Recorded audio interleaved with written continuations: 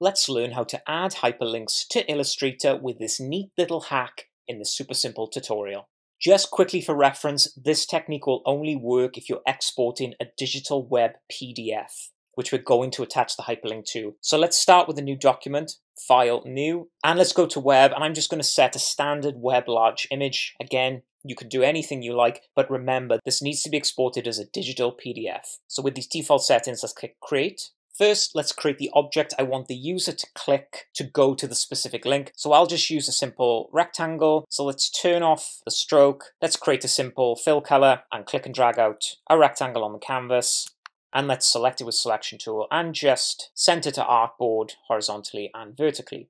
Next, grab and paste the URL you want the user to click through to. So I'm just going to grab google.com, click in the nav bar and just press Command or Control C to copy. You need the full HTTPS URL, just an FYI. Once copied, come back into Illustrator, grab your type tool, click anywhere on the canvas and just Command or Control V to paste in the URL. And remember, you need that HTTPS at the start for this to work. Use your selection tool, select the object or button on the canvas, and let's just right click and make a copy. And then using the selection tool, grab your URL, and we're just going to stretch this over the width and height of the button. I understand this is a little unconventional, but bear with me. Once stretched with the text selected, go to Edit and Paste in Front. And now with the pasted object selected, hold Shift, select the text as well, then go to Object, clipping mask and make, and that puts your text inside a clipping mask the size of the button that you want the user to click. Lastly, let's double click to go into the clipping mask, select the text, and we're going to bring the opacity down to 0%, and then let's click layer 1 and click the arrow to come out.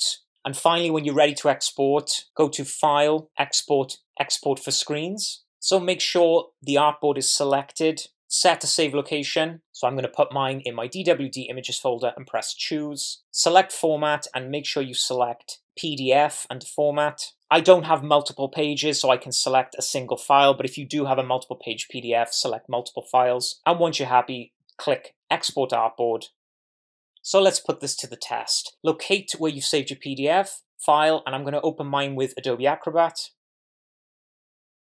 So I'm in the PDF, I've let it load, and if you see, if I scroll down now and hover, you can see there is a hyperlink embedded into the PDF. So if I click, press allow, and there you go. It's opened up a browser and it's taken me to google.com. So there you have it. There's a quick hyperlink hack you can use in Illustrator. It isn't flawless and it does require you to export as a digital PDF. This method won't work with other file types, but if you do want a quick workaround and you're working in PDFs, this is something you can easily add into the document.